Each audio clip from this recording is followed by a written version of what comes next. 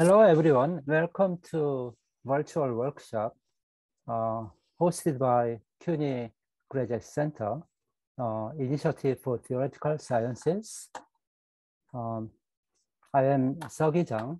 I have been running virtual workshops on quantum master equations this semester, along with Eitan Geva at University of Michigan.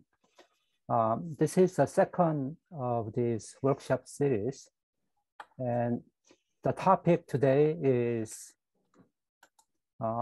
consistent theories beyond phenomenological or perturbation methods. We have 4 speakers lined up from around the world. One quick announce: the third speaker, Susanna Helga, wasn't able to make it because of important doctor's appointment that cannot be canceled. But instead, Martin PLENIO from the same institution will speak. And one quick information about the workshop. Each speaker will have 30 minutes, including questions and answers.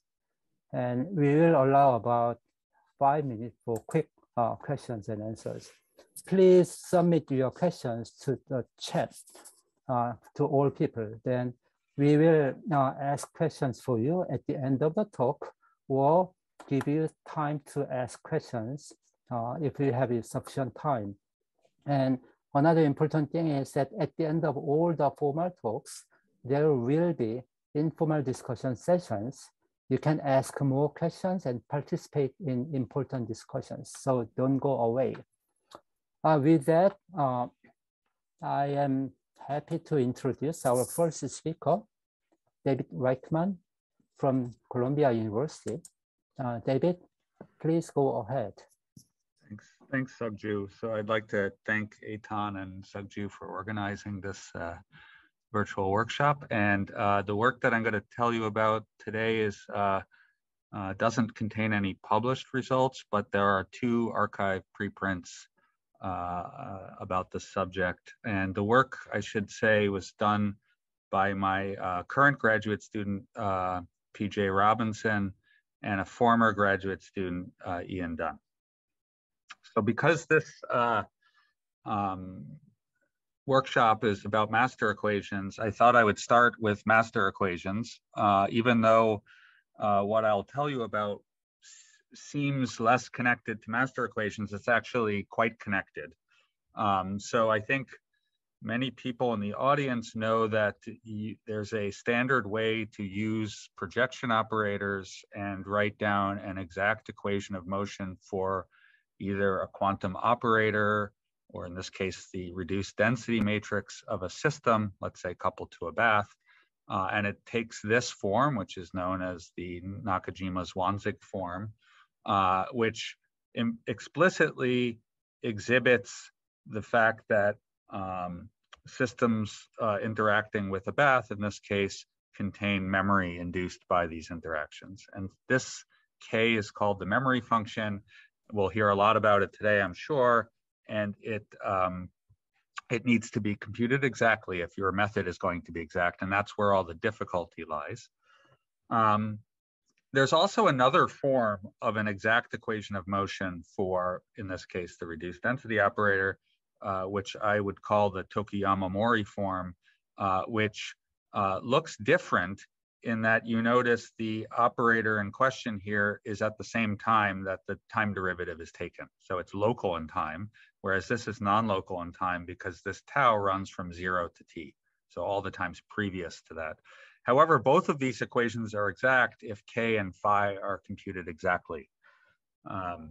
There is a interesting fact that I think is maybe underappreciated, that each of these equations are a different resummation of various types of cumulants.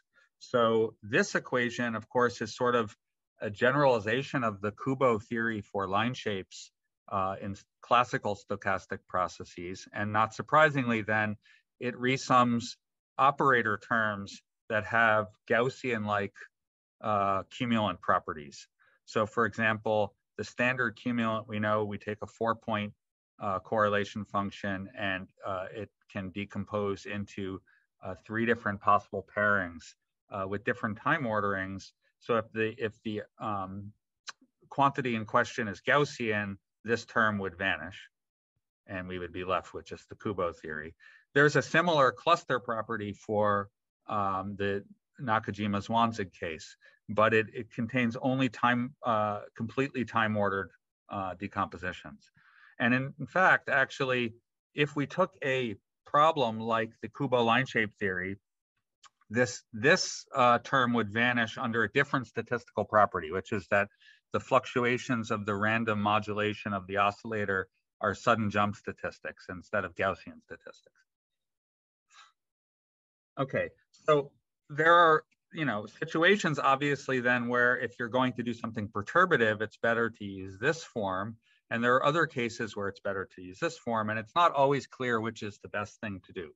So a very obvious example that no one would solve in the way that I'm showing you is to take a problem like this. Because the system Hamiltonian here commutes with the system Bath Hamiltonian, no one would solve this by master equations. You would immediately know to just use a cumulant expansion, and that the second order cumulant, if this is Gaussianly distributed, would give you the exact answer. But you could go through, so this is just a quantum version of Kubo's line shape theory. If you solve the master equation, you'll get a very simple form, which you can solve exactly because it closes for this matrix element, this off-diagonal matrix element, whose solution is just the Kubo form. And when you calculate the line shape in that model, you get some progression of vibronic peaks. The interesting thing is, if you were to solve this in a, if you were not very well educated and you solve this with the Nakajima-Zwanzig form at second order, this intensity of the optical absorption in this case would be wrong. That is, it wouldn't have the right number of peaks, their spectral intensity would be wrong, and it's possible that even the placement of the peaks may be incorrect. So this would be an example where the exact solution is given by going to second order in the time local theory, and you would need to go to infinite order in the Nakajima-Zwanzig form to get the exact theory. But of course, there are situations where the inverse is true.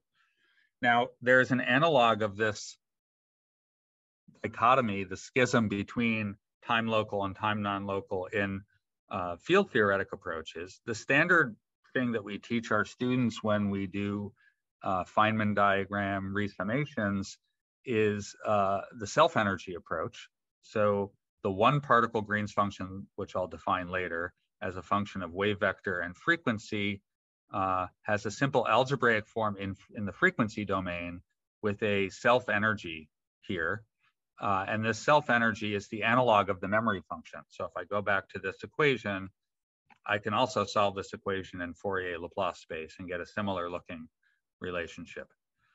Okay, so and there's a host of methods that one can use to try to actually calculate more and more accurately the self-energy. That's something that I'll discuss later.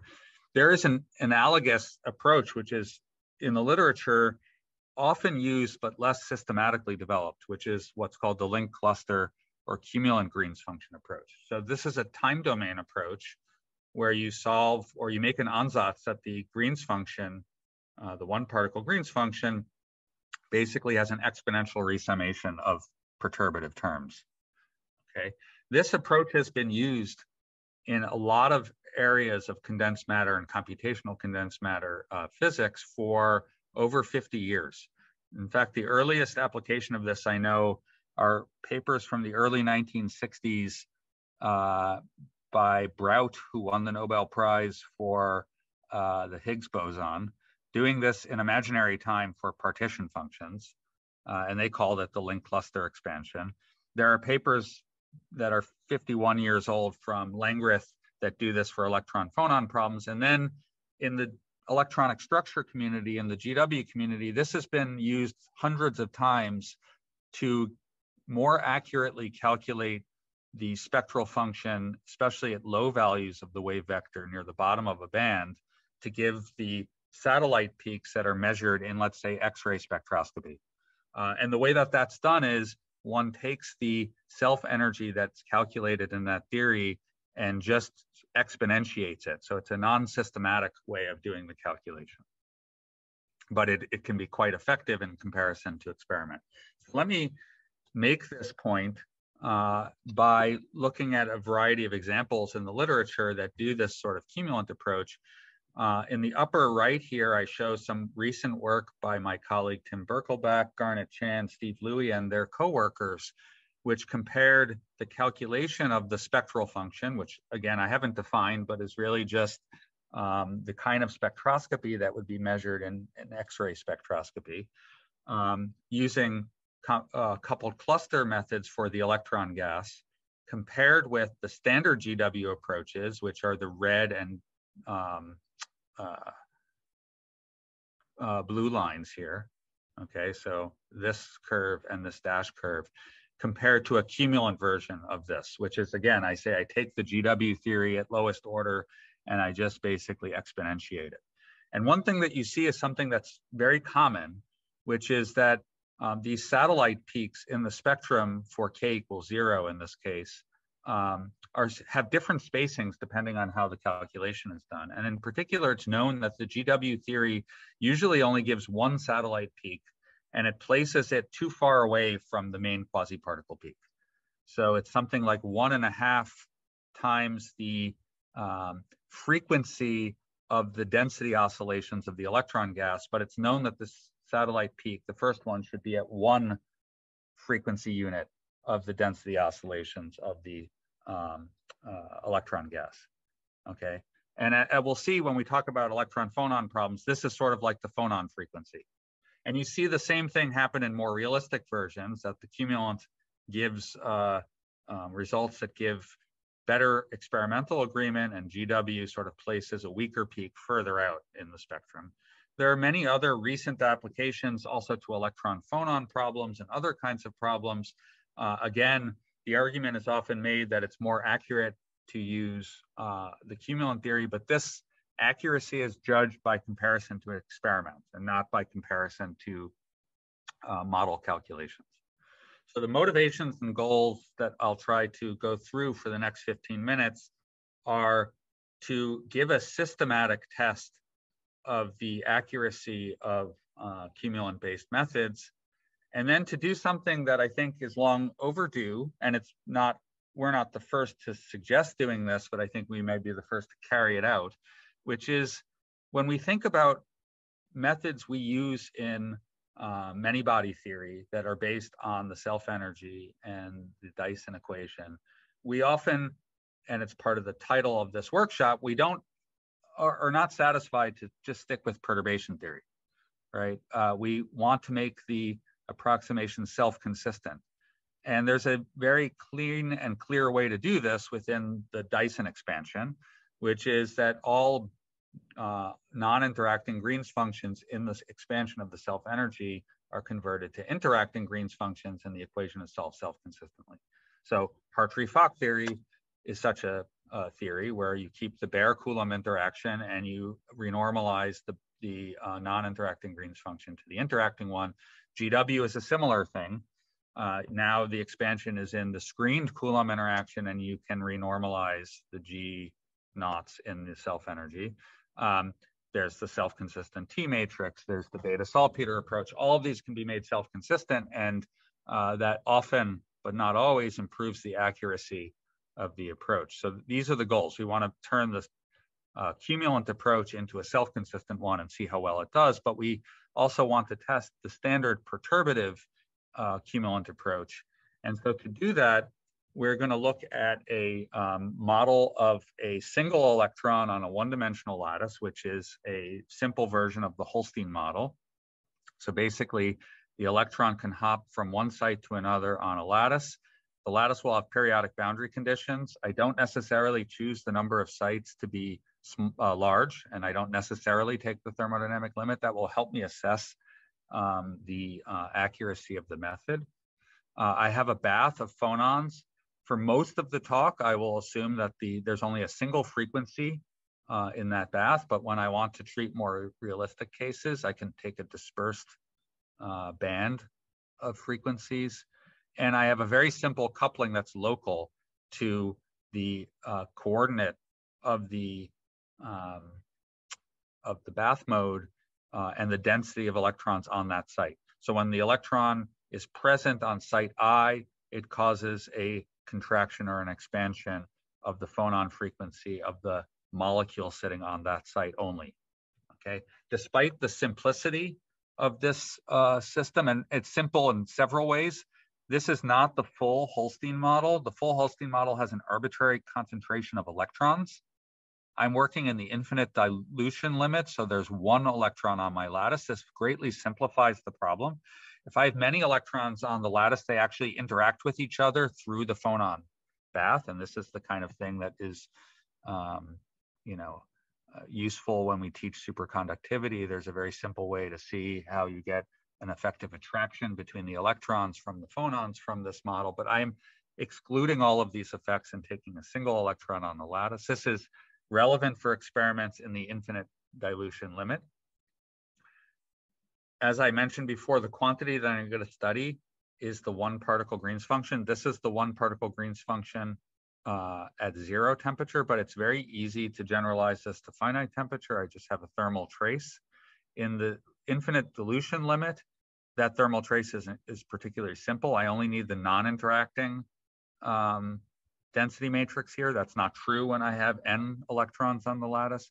And so this really looks then like a correlation function of the raising operator and the lowering operator of a given energy or wave vector. Another way you can think about it is it's just the autocorrelation function of a state where I inject a single electron.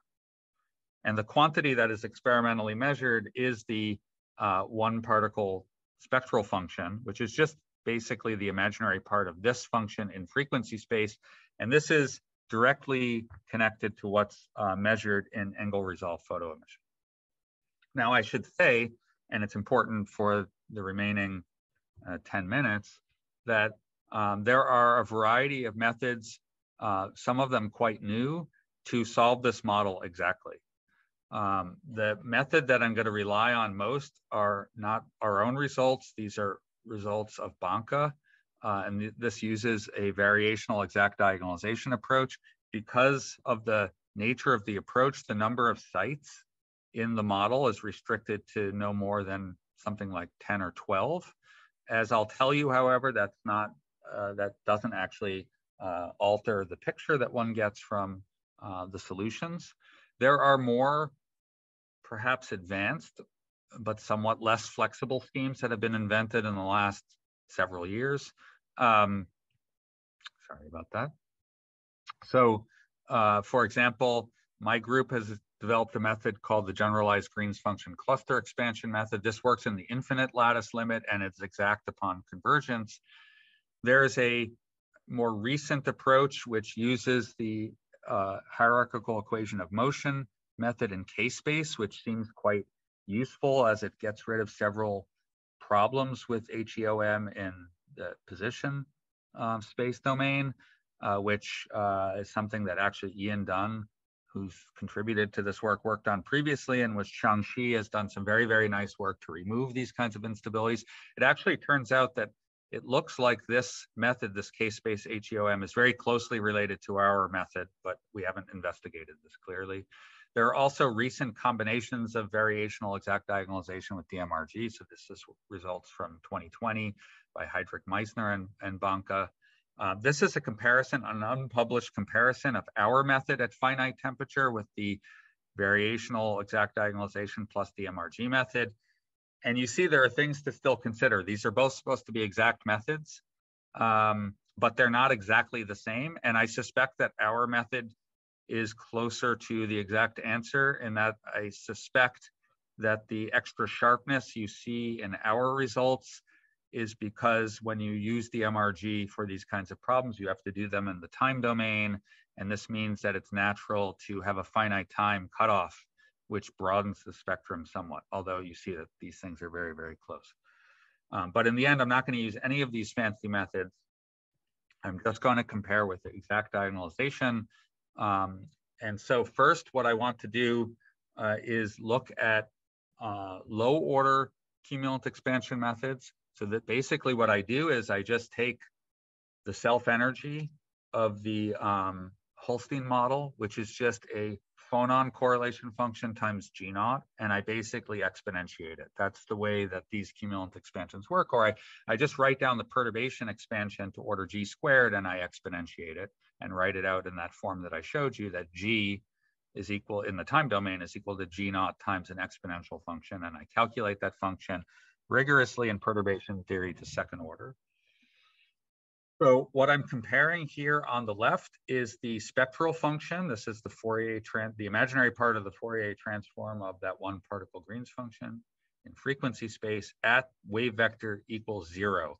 So if I have the band structure of the Holstein model, it looks like, you know, a cosine. And at the bottom of the band is where I'm measuring the spectral function. And I'm comparing this in, you know, the sort of peaks that you see in black, and the black lines with yellow shading are from these exact results. Now, one thing that you notice in these exact results is there's a lot of structure, which you never see in the cumulant expansion result, but this is definitively from finite lattice effects. So I'm only using 6 sites. If you use 12 sites in the exact results, these get a little less prominent, and you can show that the only features that are different between a 12-site lattice and an infinite site lattice is that this becomes a smooth band. And what you see is actually that the cumulant expansion seems to do very, very well in getting the main structure of the peaks, including secondary peaks.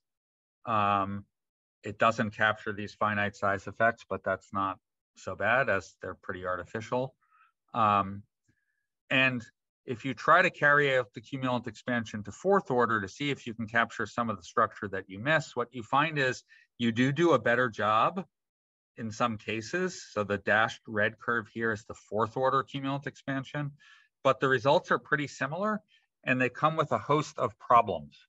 And these problems have been noticed in the literature before. Things like negative spectral weight, which you can sort of see here. The spectrum goes negative, which is not allowed. This arises in the 4th order cumulant expansion. And also the actual theory itself can be unstable. And so that's why we only can compare these results at high temperature where the method is stable. So this points out a problem with the cumulant expansion. This has been noted before. It's been noted in the chemical physics literature when line shape theories are calculated using cumulant expansions. There's a nice paper from 1994 by Medden, Gunnarsson, and Sontheimer, which also discusses this negative spectral weight problem. So basically, one of the takeaway messages is don't try to do the cumulant expansion above 2nd order. It's not worth the effort.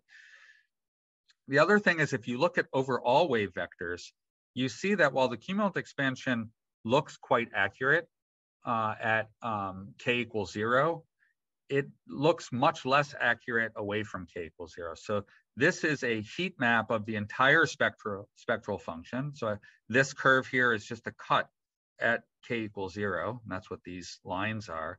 This is the entire spectrum for all k. And when you compare it to the exact result, you see that while you can capture these satellite peaks in the spectrum, it occurs for the wrong reason. It occurs for sort of a crossing structure that never exists in the real spectrum. And I'll show you on the next slide what the result of that is. And away from k equals 0, sort of a k equals pi or minus pi, you miss peak splitting that's quite prominent, and that exists in the thermodynamic limit. So this is the example of what things look like in the thermodynamic limit. And you see that there are this very prominent structure of satellite peaks, which you miss completely in the cumulant expansion. And the curvature of the effect around k equals 0 has the wrong shape qualitatively. Okay, so what we want to now, I'll finish the talk with, is thinking about how to expand our palette of the ability to do these methods by making the approach self-consistent. This is not as obvious as how you do this in a cumulant expansion method, but there are ways. Let me give you a heuristic way, which is actually motivated by something interesting, which I won't discuss in the theory of turbulence. If we take the Dyson equation in the time domain, it looks very much like the Nakajima-Zwanzig master equation I wrote out, where the self-energy is like the memory function. This is my exact equation of motion for the one particle Green's function. And this is the lowest order theory for the self-energy. I can note that this G naught I can write in the following way. Then I can replace all the G naughts in the theory with G, and I'm left with an equation, a very nonlinear equation, which is self-consistent for G. This kind of equation can be derived in a much more rigorous way, which is in our paper. It was suggested first by Dennis Dunn, not Ian Dunn, in 1975, but he never actually implemented it. So we can implement this for our Holstein model. Again, this is an extremely weak coupling, actually. G is like 1/30, just to see the structure of the solution for a finite size system. And you see that for k equals 0, there's no real utility in doing this self-consistent procedure. You do start to see this negative spectral weight problem, which comes from the time domain behavior exceeding the bounds of 1 and -1. But the quasi-particle peak is well described. But if you go to k equals pi, so at the edge of the band, then there is a prominent peak splitting that you can never capture with the cumulant expansion perturbatively. So even though the coupling strength is exceedingly small, you just average over these. And in the time domain, these are recurrences in the spectral function that the self-consistent method gets perfectly, but you never capture at low orders in perturbation theory. We've applied this in the thermodynamic limit to calculate the spectral function in the Holstein model. And you see a great improvement at intermediate coupling compared to the exact result, which is the middle panel. The self-consistent result is somewhat overcoherent, actually. And I should point out that for to get these results, we have instabilities at long time. We don't know if those are completely numeric or if they are, the fact that this equation is very, very nonlinear and difficult to integrate.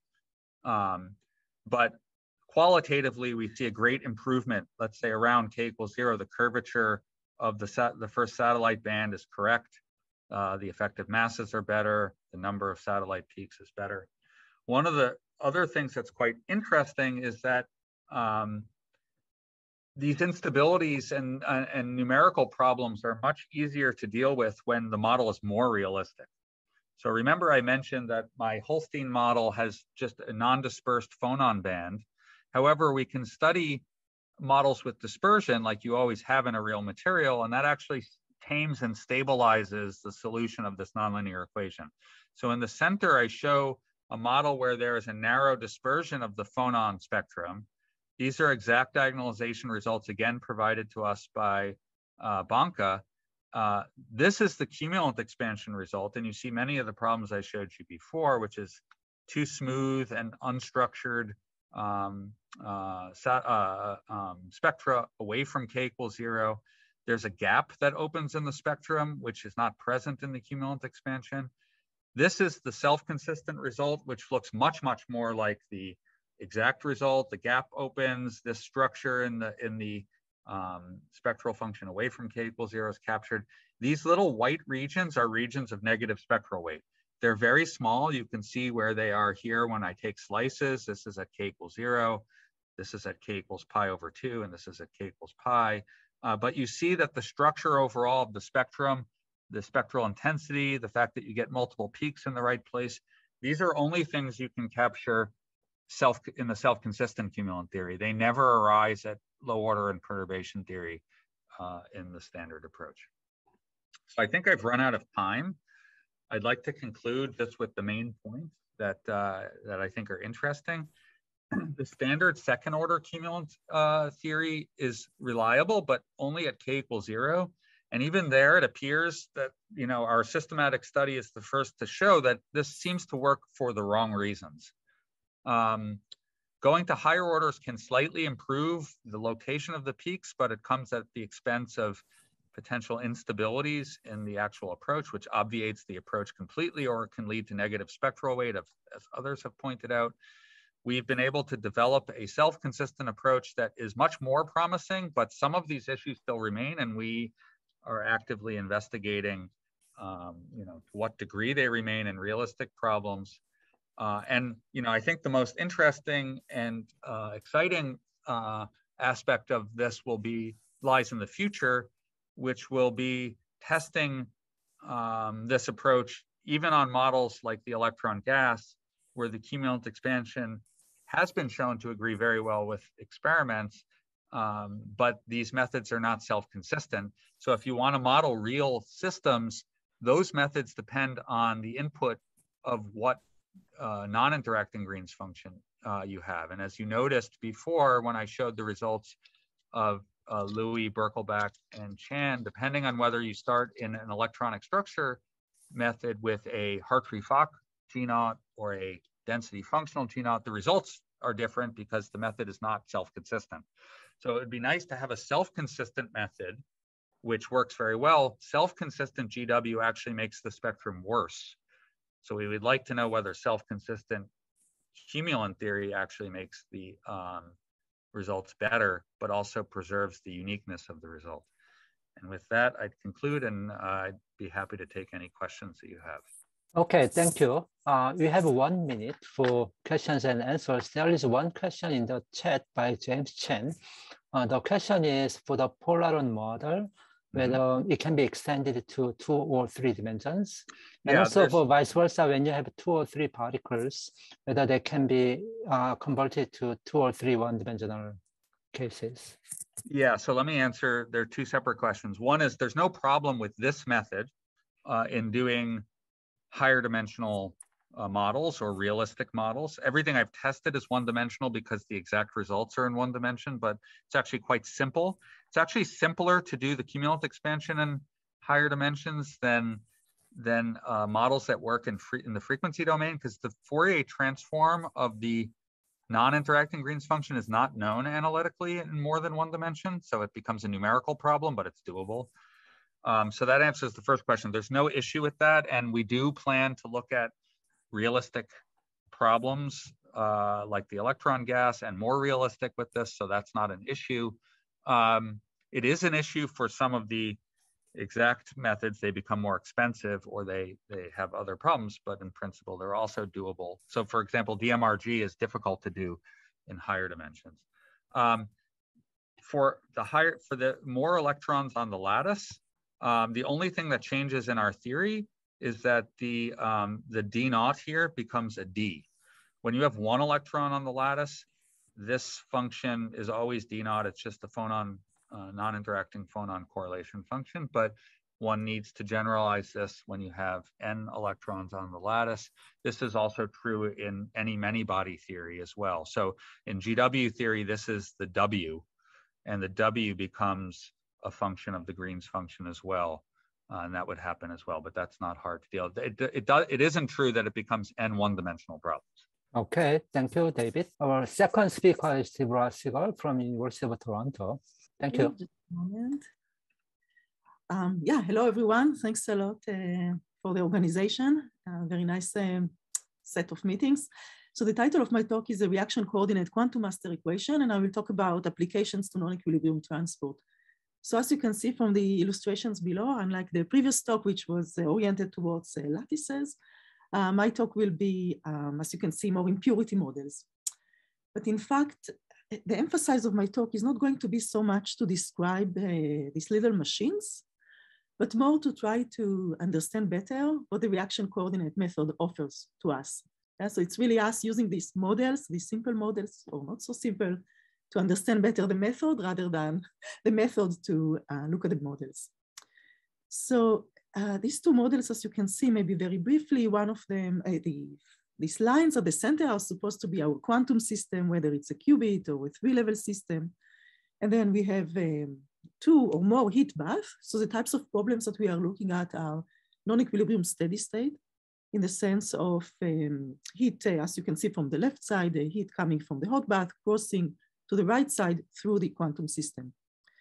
And the picture here at the right side corresponds to what we call an absorption refrigerator. We'll see if we get to that, but very briefly, the idea here is to use a quantum system and extract energy from a cold bath and dump it into a hot bath. And of course, this can be realized only if you add energy to the system, and here it comes in the form of an additional heat bath. So these 2 models were, of course, examined extensively in the literature in different contexts. And here again, the idea was to use them study them with the reaction coordinate, gain new insight and on the models and on the method.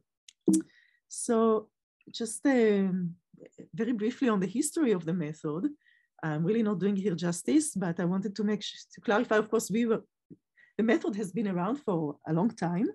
I guess since the mid-80s or so, at least the first paper I found around the mid-80s from Garg, Michael Toth, Bugart, and these papers were in the context of quantum dynamics, or let's say reaction dynamics, where the idea is that, let's say, charge transport between a donor and an acceptor, of course, coupled to an environment, we strongly coupled to an environment, and the questions, of course, has been how to treat this strong coupling to the surrounding environment.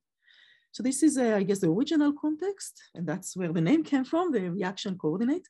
More recently, in the last, let's say, 7 or so years, there has been a lot of activity and extensions, so adaptation of this method in the area of quantum transport, as you can see from my examples. Maybe QT is also quantum thermodynamics. And several names, hopefully in the audience, Hassan Nazir, Gernot Schaller, Philip Strasberg, and more recently, Latun and Korea. And we have learned a lot from this literature. So let me thank the students who actually did the work on this project. Nick at the left side, a graduate student in my group, and Felix, an undergraduate student who also contributed significantly to 2 projects in this field. Okay, so we'll see how far we go. The motivation, I will begin with the motivation.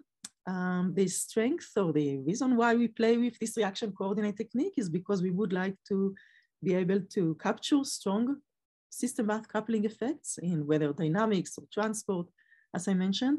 So I will give a little bit of a motivation on that. I will move on to the method. So as I've already said, it's a reaction coordinate mapping, quantum master equation. So there are 2 parts to this title.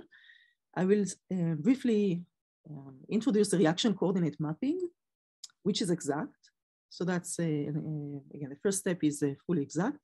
And the next part of it, which is the actual quantum master equations that we have been using, this is of course approximate. So putting them together brings the question of course, the title of this workshop. I don't remember it exactly, whether it's self-consistent or can we go beyond, can we do here a consistent perturbation theory? What exactly do we capture with such a method? So I will try to address these questions. And the examples that I will provide, you saw it from the first slide, along the line of the spin boson model. We have played with the normal one, and then the generalized one, and yeah, an example of quantum thermal machines. Last, I will not get to that. With Nick, we have been recently working more on the analytical side, trying to see, more from the method itself, from the what exactly is included. Again, in line of the title of this workshop, but this is still in progress, so hopefully it will be on the archive at a certain point. So back to the motivation on, obviously, open quantum systems. That's what we are all here for. So the type of setup is a system. That's what I have at the center. And as I've said, in the context of my work, I'm looking at non-equilibrium steady state problems. So the system is coupled to multiple environments, let's say 2 metals, and maybe also substrate phonons, electromagnetic field, and so on. So the types of questions that people would ask are the dissipative dynamics or transport, let's say from one metal to the other, mediated through the system. So when I talk about strong coupling, of course, I mean the interaction between the quantum system, let's say electron jumping between a donor and acceptor, to the surrounding environment. So a few examples. We're trying to convince you that these bold arrows that I put here to indicate strong coupling are actually a relevant experimental challenge, not just for us in theory. So I just brought examples from my own research, but of course it's everywhere. There are many, many great studies. So we have been looking at charge transport through molecules that are bridging metals. So that's an example from an experimental work together with the group of Owen at the REICHMAN Institute. So these are 2 pieces of metal, and in between them they trap here a very small molecule, hydrogen molecule, and they study charge transport, noise, and so on. Many interesting questions one can ask. But the point is that, okay, so this molecule is a system that I illustrated here, and you have here the 2 metals. The coupling is strong based on modeling and many studies that have been done on these types of systems. yeah, these bold arrows are indeed very bold. You cannot ignore the effect of the environment on the system. It's not a perturbative effect. It really changes the whole properties of the transport problem. If you treat it as a weak coupling, you don't get the correct results. And you may wonder, well, maybe here this is a situation because the molecule is so short, so maybe that's why you have to take into account this interaction carefully. But in fact, even if you go to longer systems, let's say protein or other biological molecules, let's have maybe 10 base pairs and so on, still the interaction with this environment, here a metal, is central to the process, even for such a length, as has been again discussed in the literature. And here, as you can convince yourself that this is the case because, of course, the electron enters the system from the metal. So treating this coupling properly is quite important. Another context for my work, at least for the strong coupling literature, strong coupling ambition is, I already mentioned quantum thermal machines. So I already mentioned we have this 3-level system and it's going to act like a refrigerator for us, or the working medium for a refrigerator. So this model was introduced many years ago, as you can see here. I just made a nicer illustration. And the beauty of this model is, and that's why it is so attractive, even though experimentally it's not trivial, the beauty is that you can analyze it with weak coupling techniques, and I will say immediately what do I mean by weak coupling, but you can analyze it and gain analytical expressions to help you understand the performance of this machine. For example, here the main question that you would ask is, how do you have to tune the parameters of these 3 levels? For example, the splittings. So these are these theta cold, theta warm, and theta hot are the splittings. So the question would be, how do you have to tune it so as the system would act as a refrigerator? And this is a cooling condition that one can very easily gain from a simple quantum master equation telling you that, yeah, you have to tune the splitting to be small enough, and then the system would act as a refrigerator. But this expression was derived based on weak coupling technique, and the immediate question is, what happens if in the experiment you are coupled strongly? Is it still valid? Does it still give us something meaningful? Okay, and here I just put an example from a theoretical proposal, at least, to realize such a system. Okay, so just to mention, what do I mean by weak coupling? Because you can think about it in different ways. In the context of my work, it's going to be thinking about the Born-Markov-Redfield quantum master equation. So we are thinking about a system, or the total Hamiltonian made of HS for the system. Yeah, that was my what I encircled before. And then I have the bath, as we have said, it could be collection of different environments with different degrees of freedom. And V is just, again, could be sum of different couplings between the system and the bath. So here I just wrote the quantum Liouville equation, and this should be approximate here, just to mention, with a set of very standard approximations, weak coupling, Markovian assumption, initial factorized condition, also leaving out the first term in this expansion, assuming its thermal average is 0, you get this equation for the reduced density matrix. So when I refer to weak coupling limit, I'm referring to results obtained from this type of equation, generalized maybe to have more than one environment. And I mention it because one could also, there are parallel studies in the literature where people directly look at the steady state or the equilibrium state and compare them, and again do perturbative expansion to this expression. But I'm going to focus on the top part of my slide, where this is going to be my reference point. So usually in our studies, what we would do, we would, for example, in the context of reaction coordinate, we will perform simulations with the reaction coordinate and compare them to what we get with this weak coupling technique. Okay, so I hope I convinced you that strong coupling is important in the context of the problems that we study. And let me now briefly tell you about the method itself. I took these illustrations and equations from a very nice, I guess it's a review or a tutorial type paper from a massive book on quantum thermodynamics.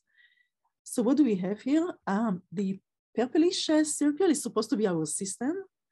And these are, let's say, harmonic bosonic degrees of freedom. So the green stuff is supposed to be the bath. You can see here the collection of harmonic oscillators, frequency omega. And then we have a system operator S coupled to these degrees of freedom. we characterize the interaction of the system with the bath with the spectral density function, and here it's denoted by naught. So the sense of the reaction coordinate method is that we just do an exact transformation on the bath. And with this exact transformation, as you can see, we go from this light blue to the dark blue. And if you count how many circles you have, on the top you have, I guess 8, and in the bottom you have 7 and additional 1 here. So it's really just to change the connectivity of the bath. So as now we have, again, the original system, but here is we extracted 1 degree of freedom from the bath. So the creation annihilation operators now are small b with a frequency omega. Yeah, here it is. And the coupling parameter from this extracted coordinate lambda, and the rest of the bath is here with us. So the way to think about it is that what we did was an exact transformation, but now we can treat these 2 components as the extended system coupled to the rest. And the rest, again, we can one can calculate instead of the gamma naught, which characterize the coupling to the original bath. Now we have gamma 1, which characterize how the extended system is coupled to the bath.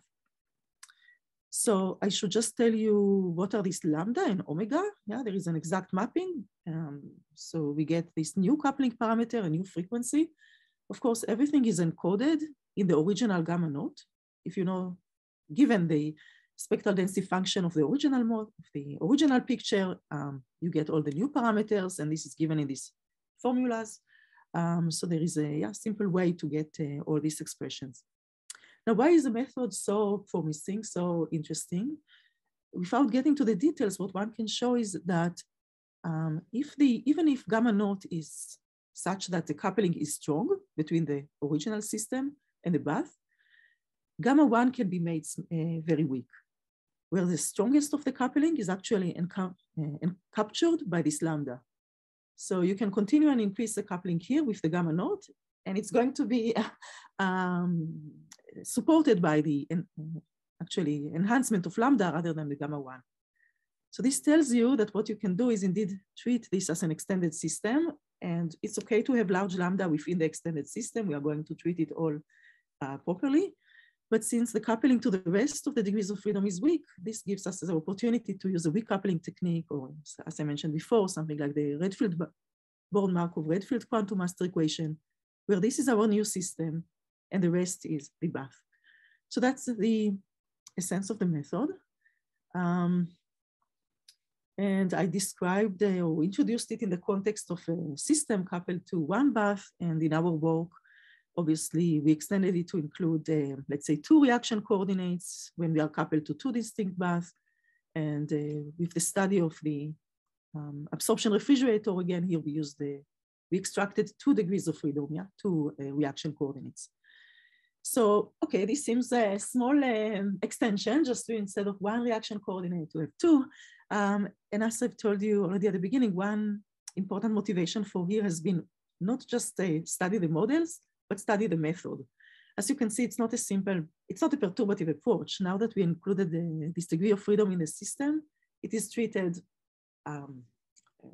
maybe I can say exactly, as part of the system with coherences, everything included, but the rest is now perturbative. So it's not, you don't have a clear expansion, in order by order of what is included and what is not. And to better understand what is here, that's why we played with these different models. So, okay, so let's actually talk about some examples that will help us understand what is going on. So the first model is, we've heard about it last month by Jang also. Just the non-equilibrium spin boson model, where we have just a qubit, a spin with, let's say, splitting delta, and coupled to heat bath. And I made these bold arrows to indicate that I'm going to think about strong coupling situations. And we are going to use a reaction coordinate technique. And this work was summarized here, and see what we get. So I've just summarized here actually the steps, because it was quite a detailed process. And I hope by that I will convince you already that there is quite some interesting aspects of the method beyond just throw it on the computer and get results. So what we did was to perform the reaction coordinate mapping that I told you about, and we extract harmonic oscillators, 1 for each contact. And then, okay, we have to truncate these harmonic oscillators, obviously, because we cannot computationally treat the full dimensional manifold. Another step, you can read more in this new journal of physics. We diagonalize the extended system. Now there are two options. Either you throw it on the computer, so that would be the numerical route, just do your best. And then the analytical route, which I also would like today to spend a little bit of time and talk about it, because I think this is a part of the reaction coordinate which wasn't well explored before. And it turns out that you can actually gain a lot from the method to understand more the nature of strong coupling. So what one can do is, after this set of processes, after these few steps,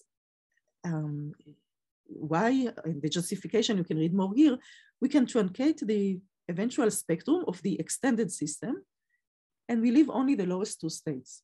Yeah, so from the original qubit, after a couple of steps, couple of transformations, we end up with new qubit. And this, we have new splitting and we have new couplings, and actually we have also new spectral density function, and we get them all analytically. We can write down the Hamiltonian, and we have this delta, and we have this coupling. And this means that what we can now do, oftentimes we have analytical expressions, approximate, yeah? We can use them with these new parameters. Yeah? So we have now renormalized parameters that already capture a lot of the strong coupling effects. And we can use a low order theory with the new parameters. This could give you actually quite accurate results, as we found out. So this is what I will quickly tell you. Yeah, starting from the standard non-equilibrium spin boson Hamiltonian, let's ignore the first term. The splitting would be delta, and then coupled to, okay, here I use C for the bosonic degrees of freedom. Here they are, the two heat baths. And the spectral density function, without elaborating on it too much, we use this Brownian spectral function, which is picked around a frequency big omega, and the coupling strength is lambda. And we use the same model for the two contacts. So this spectral density function is illustrated here by a bold line. So this is the original model, which we would like to use to study the steady state heat transport through the system. How much heat can the system support going from the hot side to the cold? So after these steps that I mentioned very briefly, the reaction coordinate mapping and diagonalization and truncation and back and forth, we end up, as I've said, with an effective model. And here you can see it's really just back to the spin boson Hamiltonian, and we have an analytical expression for this new splitting and the new coupling parameter. And with that, one can continue and study the heat current with a low order method. That's the power of this technique. So let me show you quickly the results. This is a heat current as a function of lambda. And let's say you do the recoupling theory that I mentioned at the very beginning, just straight off the Born-Markov-Redfield, that's a dashed line. Recoupling theory tells you, well, if you stick me stronger, that's better. Yeah, I can support more heat to flow through the system. Now just focus please on the full line, on the solid line and the blue one. And these are, one of them is the numerical approach, which is just the reaction coordinate quantum master equation, but using it on the computer. And the other one is the, what we call effective spin boson model, where we have had these renormalized levels, and then we have had an analytical expression to actually calculate the heat current. So as you can see, we capture here the turnover of the heat current, which without getting to the details, if you attended last month's talk, it's a signature of the polaron effect. So obviously the method, the reaction coordinate technique here, captures this polaron physics, which is indeed what we are now trying to do more carefully. So that's one message for this method. We do capture this strong coupling effects as we see in the polaron physics. And the next part, which I guess I have only about 5 minutes, I will mention more briefly, inspired by this study by Genge and Seogjoo, where they looked at a variant of the non-equilibrium spin boson model. We were very curious to see if the reaction coordinate technique can capture it. Again, the objective was a method rather than a model. And what is interesting about the model suggested here is that you can indeed see the orders in the perturbation series for the current. You can see the contribution of the lambda squared term, and you can see the lambda fourth term and so on. So we wanted to see if the technique, the reaction coordinate technique, can capture it numerically and analytically. And the results, again, were surprisingly good. Yeah, please, if you are interested, take a look at this archive paper. The method, very cheap, very easy, can capture what originally was done with the hierarchical equations of motion. So yeah, just to show the power of, you add 1 degree of freedom into your system. If you add it properly, correctly, you can get results comparable to very massive techniques. So finally, I will just give you a taste of the last project, the quantum absorption refrigerator. I already mentioned that the beauty of this model is that there are analytical expressions for the, let's say, the cooling window and other, the efficiency, the max power efficiency, and so on. And all those derivations were based on the weak coupling technique. And the question is whether it's proper, whether it's correct. So with this paper that was recently published in Phys Rev with Felix and Nick, the main contribution here indeed was to the numerical one. Here we just implemented the technique, the reaction coordinate quantum master equation method, as I've detailed it on this model. Computation could be quite massive. Okay, I will not go over all the details. The main question that we asked is what happens to the cooling window? So I'm showing here the cooling window for using the Born-Markov-Redfield technique. And as you can see, this is, okay, when it's colorful, it means good, it's cooling. The system acts as a refrigerator. So as you can see, only for relatively low frequencies, when this theta cold is small, you are able to cool. And if we go bottom to top, as you can see, when we increase lambda, the cooling performance increases. But of course, we know that we cannot rely on this observation, on this prediction, because the method is no longer valid in this regime. So we use the reaction coordinate technique, and this is a cooling window, the colorful region that we found. Now, it depends, some people are always optimistic about strong coupling. They say, yeah, it's going to be great. You're going to find new performance, and then there is a negative approach. So depending on your flavor, if you go here, you go up, you realize, well, strong coupling means suppression of cooling. If you walk here, you realize, well, strong coupling means a new regime for cooling. And the true answer is, of course, that there is just reshaping of the cooling window. And the beauty is that we can capture it again with these renormalized energy levels that we get because of the reaction coordinate. Yeah, repetitive transformation and diagonalization and truncation that we did. One can show that it's really just the same cooling condition, but with new energy levels. So with that, let me conclude. I think what I would like to emphasize, maybe didn't come through, that there are no conceptual issues here to define currents, especially heat current. So when you are at strong coupling, if you use other techniques, this is often a problem, where to calculate the heat current, how to define it. Well, with this reaction coordinate quantum master equation technique, you don't have this issue because the dissipation happens at the boundary, and it's a weak coupling technique at the very boundary. So there is no issue here, and that's a huge relief. Other advantage of the method is its flexibility. I wouldn't say that it's necessarily cheap because as the system size grows, this is a Redfield type approach for the extended system. So you have the scaling with the power of 4, but it's very flexible. So changing the type of your system, whether it's a chain, whether it's multi-level system of a different geometry, it's very easy in this technique. And finally, what I tried to hint is that one can get analytical results here telling you what strong coupling actually does, whether it's renormalized level, whether it opens new transport pathways. All those you can see them with this reaction coordinate technique. So finally, again, I would like to thank the members of the group and provide here the list of papers for those who are interested. Thank you. Thank you so much. We have 4 minutes for questions and answers. Eitan Geva asked 2 questions. The first is how to extend this method for anharmonic paths. Another is how to parameterize this Hamiltonian for real systems.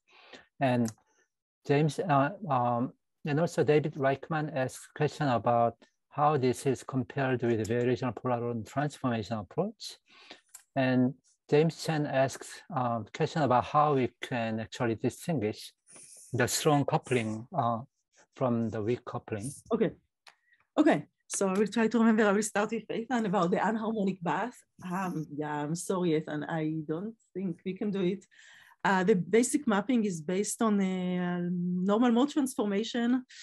Yeah, it goes at the very back to the technique. One can think about parallels to do, maybe there are some ways to do transformations, but yeah. My question actually included a comment about, let's say the solvation shell, the first solvation shell is going to be your reaction coordinate basically, and then it is weakly coupled to the rest of the solvent in the liquid solution. And here does this make sense? Yeah, so then the rest to be, well, but these degrees of freedom came from the original ones, which were harmonic. Yeah, so, yeah, the original one are harmonic. It's not consistent to somehow add later on. So for that, I don't have a solution for parameterizing. I guess it's the same approach that you would use for other techniques with parameterization. If you find them, just throw them into this technique. And then the parameters go through the reaction coordinate transformation. That's fine. Okay. Can you also address question by David REICHMAN about comparison with the variational polaron? Yeah. So we didn't compare it. I can show you this result. At least it's not the variational polaron, but the full line is a related method. It's a polaron transform. Okay, yeah, now I'm not sure if it's actually the same. No, so we don't have an example where we compared it one-to-one. Here it's a polaron transform, a non-equilibrium Green's function technique that was developed by my former postdoc. I should have put here a reference. So which one, as you showed in your graph, when good techniques disagree, it's not clear which one is actually the winner.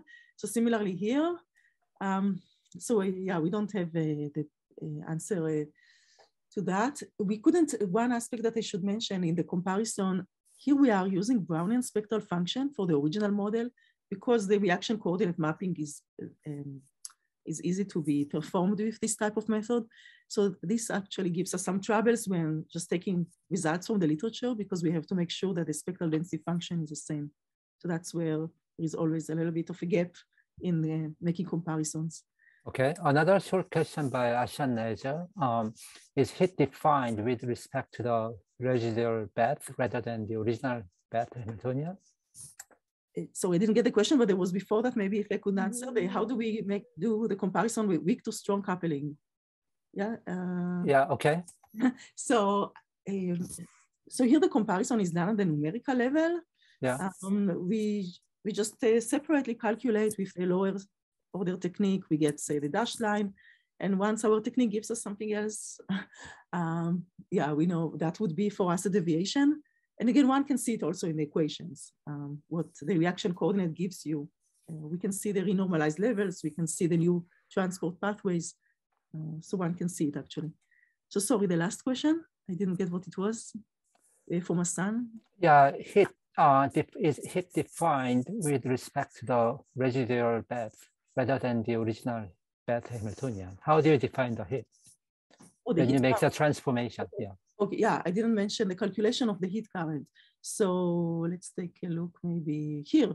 I'm trying to find, okay, let's do it here. So the coupling of this degree of the last, degree of freedom, the new degree of freedom to the heat bath is weak. And when we write down a quantum master equation, we have the term with the dissipators.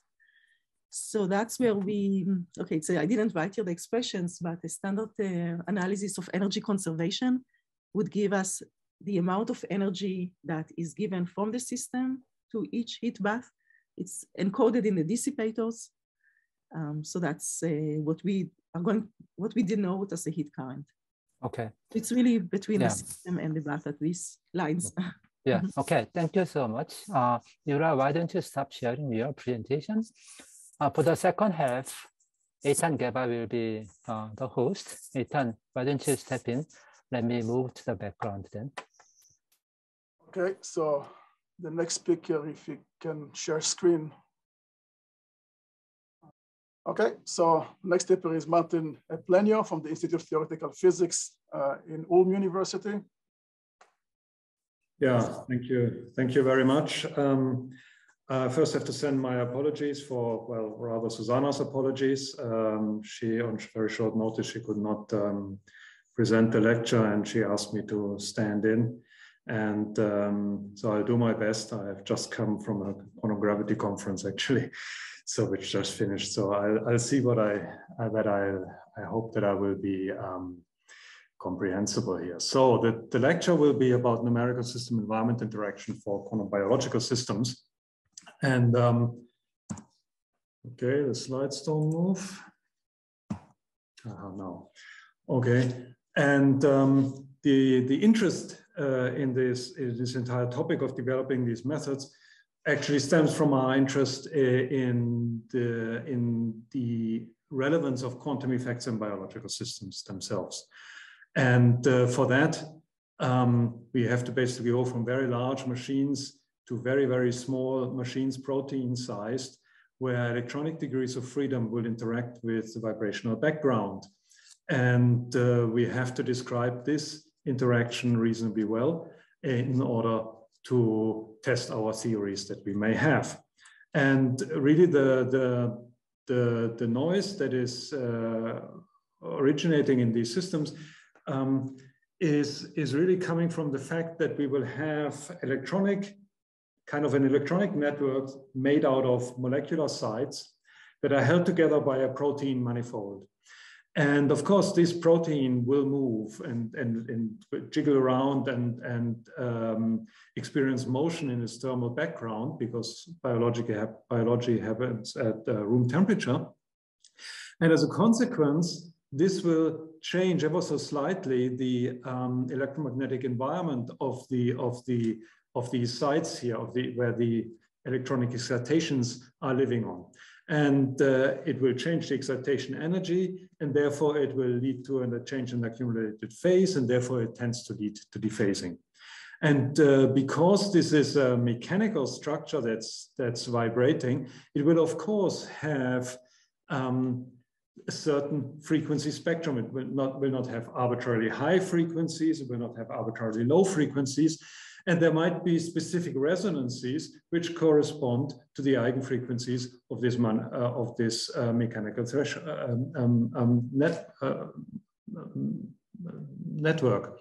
And as a consequence, the spectral density that encodes the frequencies that we have and their coupling strength to the electronic system will not be just flat. It will actually have considerable structure. And that's the first reason why we cannot assume that it is Markovian. And the second reason is that when you look at a whole range of phenomena in these quantum effects in biological systems, you will typically find a situation where for very, very weak noise, the system performance is actually not optimal. And for very strong noise, when everything is classical or described by rate equations, it's also actually not optimal. So the optimal performance tends to be in a regime where we have intermediate strength coupling to the environment. And what does that mean? That means, roughly speaking, that each system component interacts with another system component with roughly the same strength that it is interacting with its environment. And that again is a situation where the system environment dynamics is really highly non-Markovian. And therefore we were interested at the time to develop methods that can actually treat this non-Markovian system environment interaction, which is also in a non-perturbative regime because the interaction is actually quite strong. And we were keen to do this in a manner that is in principle, well, it should be numerically tractable, of course, but also it should allow us to increase the degree of precision at will. So we would like to have a handle, basically, that we can increase, and then our method gives a more precise answer to our computational problem. And in addition, at least in principle, we want to be able to give bounds on the error that we are committing, so that we can actually take all the approximations that such a method might still involve and put them into analytical form, and then be able to say, okay, the measurement result that so the simulation result that we are getting is this one. And the true answer lies somewhere in this interval given by analytical bounds. And so that was the task we set ourselves at the beginning. And so now I would like to explain to you the approach that we are taking. This is not the only approach that one can take, but this is kind of our favorite way of thinking about these systems. And to that end, let me take a very, very simple example system. It doesn't have to be that simple, but I would like to keep it simple to keep the explanations also moderately complicated only.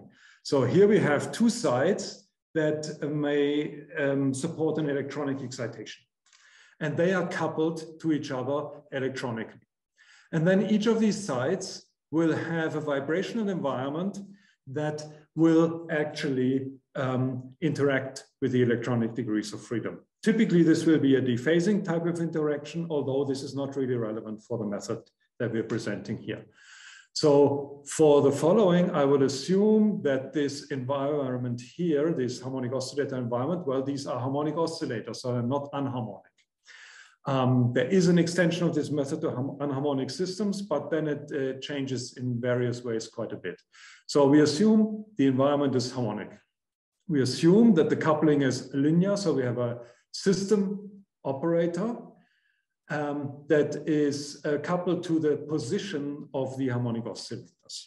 So that's basically the setting. And in such a manner, this is the standard setting that we can, that is assumed for like spin boson model, for example.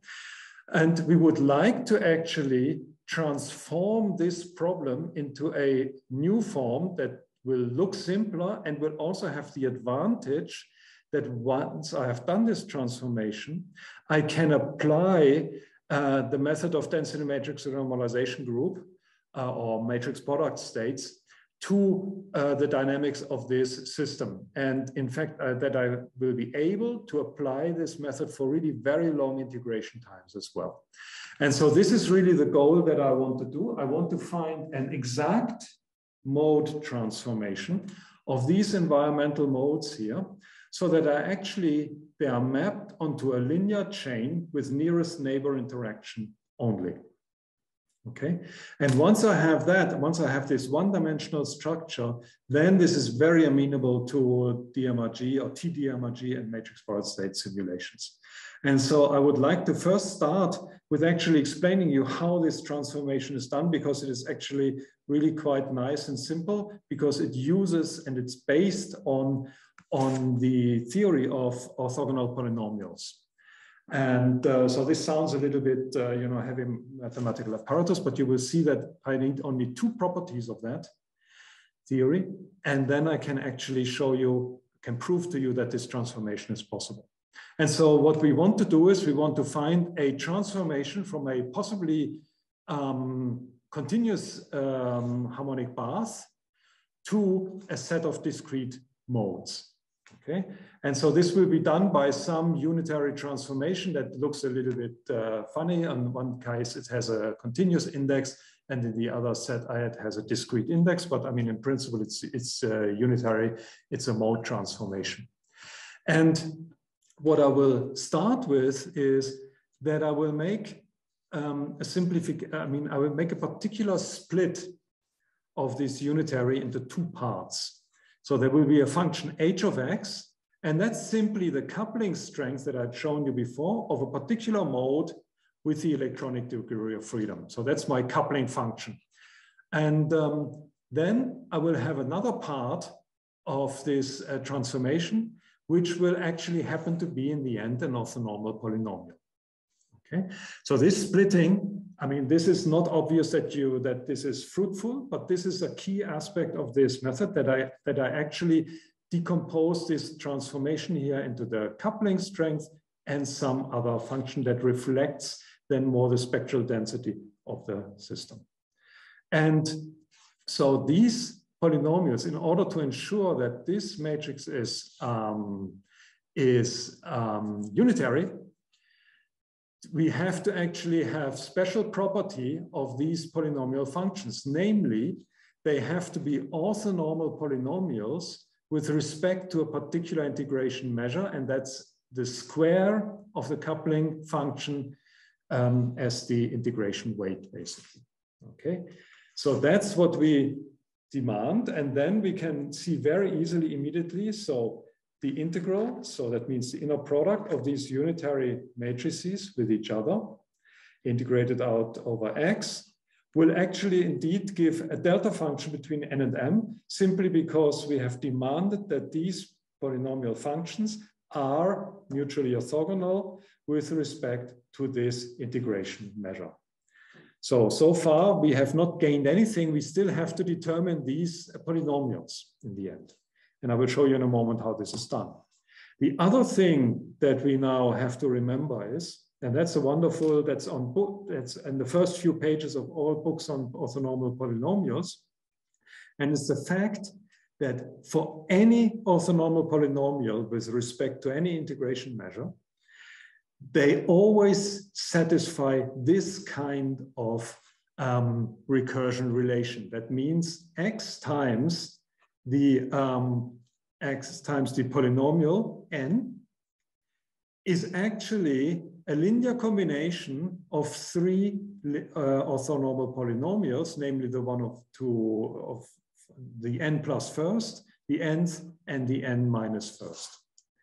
And that is universally true. You know these relations from the Hamid polynomials, from Jacobi polynomials. All of those are examples of these orthonormal polynomials with respect to certain integration measure, and they all satisfy these recursion relations.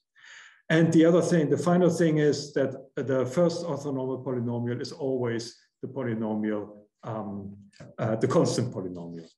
So these are the things we need to remember, basically this property and this property, and then it becomes inevitable that this transformation actually maps this harmonic path onto a linear chain.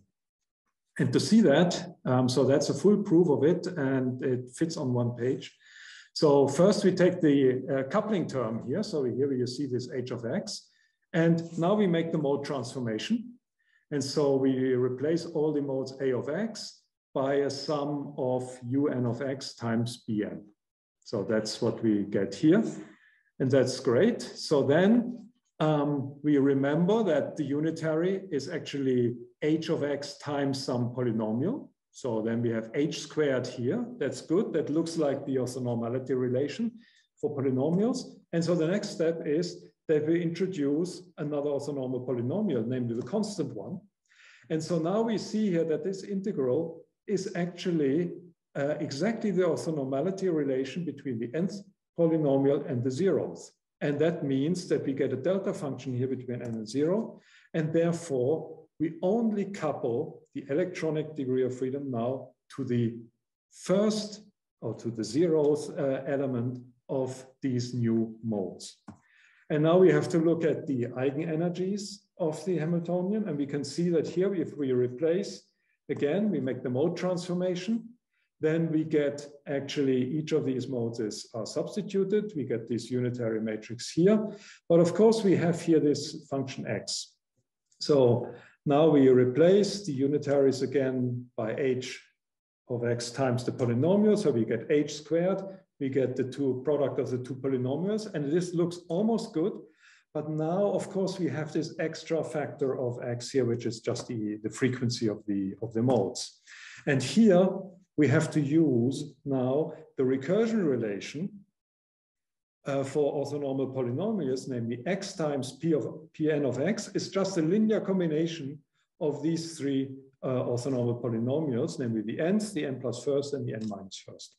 And therefore, we actually now get, again, by the orthogonality relation, we get now three terms here. We get an eigenenergy term, we get a hopping term to from n to n plus 1, and from n plus 1 to n. And that is actually simply a chain with nearest neighbor interaction. And so this is already the proof that indeed this transformation is possible, and we can use it then to make this system more amenable to DMRG simulations.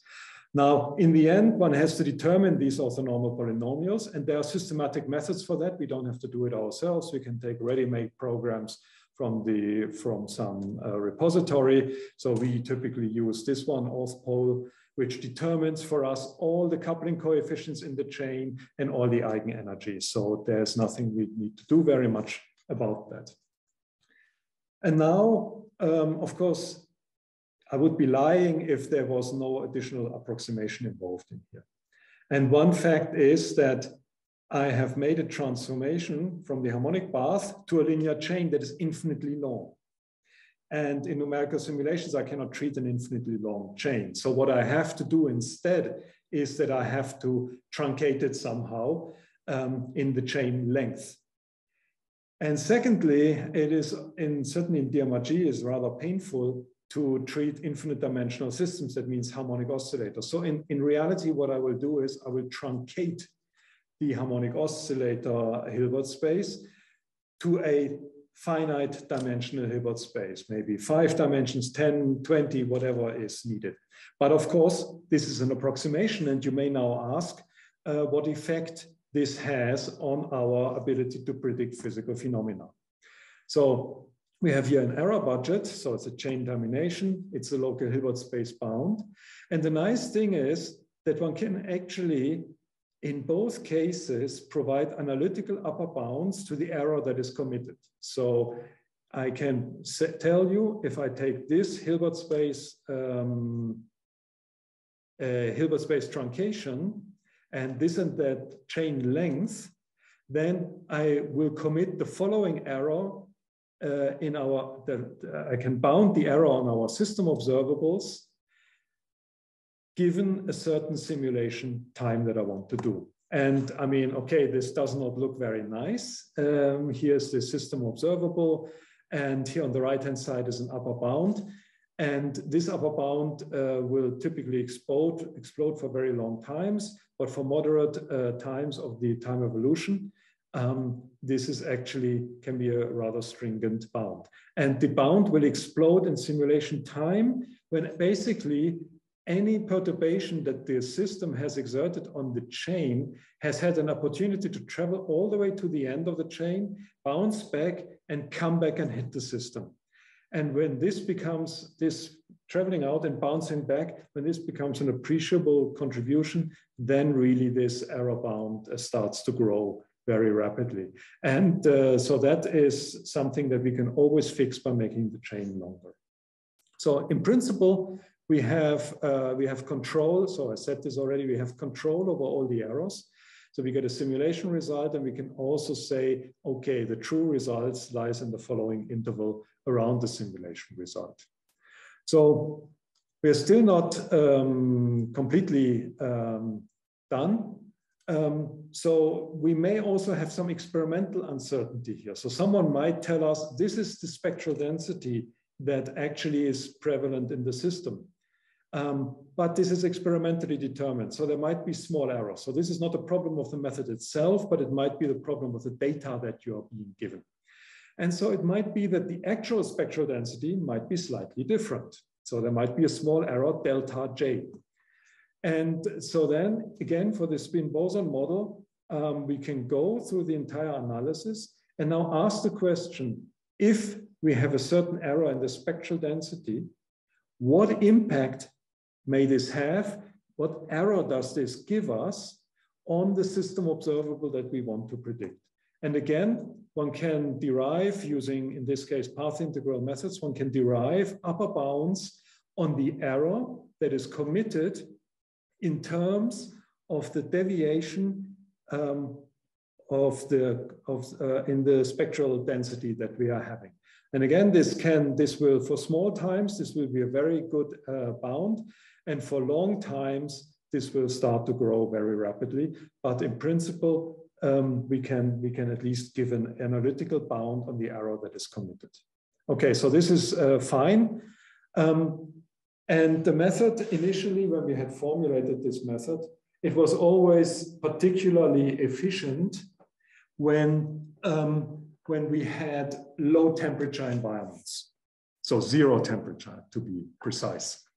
And it became rather costly when we had finite temperature environment, simply because we had to move from the method of matrix polar states for the simulations to matrix polar operators, which which squares the number of free variables that you basically have. And this is really an unfortunate situation. And initially, this was really preventing us from going to let's say, room temperature simulations, for example. Fortunately, in a rather recent development, we realized that we can actually map exactly, without approximation, the finite temperature problem to the zero temperature problem. Yeah? And that stems from the observation that actually the dynamics of the system is determined by basically the two-point correlation function of the environment, because we are in the spin boson model here. And that means that the spin degree of freedoms, the dynamics, are exactly determined by the knowledge of the two-point correlation function. So we can express that in terms of the spectral density. And at finite temperatures, this will take a form of the spectral density plus some additional terms which depend on the mode population of the population of the mode at frequency omega at temperature T. But now we can make a trick. So normally here one assumes that one only has positive frequencies. So we can extend the integration interval to negative frequencies and then rewrite this very same expression in the following form, and we will find that it looks exactly like this. So it's omega times spectral density times some cotangents, hyperbolic cotangents function. And now we can simply say that, okay, let us assume actually that our environment is at zero temperature, but it has a different spectral density. Namely, the spectral density is not just this function J, but it's this entire expression here. And if we do this, we know that we get exactly the same dynamics now from so we can either have an environment with spectral density J and finite temperature T, or we take an environment with spectral density J beta and zero temperature. And this is, of course, very, very fortunate for us, because the zero temperature result we can do very, very efficiently with these matrix polar state simulations. And so that's exactly what we are doing nowadays in simulations. And now I would like to show you what this makes possible. So we are actually interested now in really doing simulations of biological complexes where we really want to take account of the full spectral density of the system. So we will not merely make an approximation maybe of the low energy parts of the spectral density, but we will really take into account the entire spectral density, including high frequency peaks that might even that might be very strongly detuned, but have a sizable boundary risk factor and therefore may still couple to the electronic degrees of freedom. And we have now done this relatively recently, that we compared these simulations of the exact spectral density in the black with actually simulations that you would do where you smooth out this high frequency part of the spectral density and replace it by some smooth curve that is shown here in blue. And we were interested as to whether this approximation actually makes a significant difference on electronic properties of the system. So we were interested in this, and we looked at example systems, so like WSCP, which is a particular molecular complex, and we did these calculations. And it turns out that although the electronic degrees of freedom are really resonant with the vibrational modes in this part of the spectrum and far off resonant with these ones, nevertheless, taking into account the full spectral density with all its structure does make a significant difference in the prediction, for example, of experimental absorption spectra. So if you are taking the exact absorption spectrum and you compare it to the one that you find with the smoothed out spectral density, you will see that there's actually a significant difference in what you observe in the numerical simulation. So really wings of the absorption spectrum are completely missing when you smooth out the spectral density too much or when you ignore these high frequency parts. And you can check this also by using simulations, taking into account different numbers of these high frequency modes. And then you will see that gradually actually the correct spectrum really emerges. And this might look like maybe a minor effect, I mean, predicting some wings of a spectral density. But really important is that these spectral densities are being also used to infer back the electronic coupling strength between the electronic degrees of freedom in this system. And if you're getting the absorption spectrum not correct, then you actually make wrong inferences of your electronic coupling strengths. And actually it turns out that by doing this right or wrong, so by taking into account the full spectral density or the smoothed out version of the spectral density, you will see that your prediction of the electronic coupling strength in the system can actually change by a factor of 2. Although we are talking here of far off resonant modes. So this is an important conclusion that we draw from this, because there's a lot of discussion regarding the nature of coherencies in ultrafast spectroscopy in such systems and the observation of long-lived oscillatory signals in these spectra. And the interpretation of those spectra depends very strongly on the electronic coupling strength that you ascribe to these electronic degrees of freedom. If you say it is the coupling strength is this, then the nature of the oscillations will be much more strongly in the vibrational regime. While if the coupling strength is twice as strong, you already have a much stronger vibronic contribution to these oscillations. And that is really important to understand, to be able to understand really the physical origin of these long-lived oscillations. So I suspect that I'm coming close to the end of my allotted time. Is that correct? Yeah, I mean, if you want a question, then we should wrap up now, basically. Yeah, okay, so then I would skip the second. So, I mean, maybe I should say that these methods now also allow us to compute actually even 2D spectra with these numerical exact methods. And that is some work that we will hopefully publish soon. So, I mean, certainly now we are able to really compare very detailed theory with experimental results.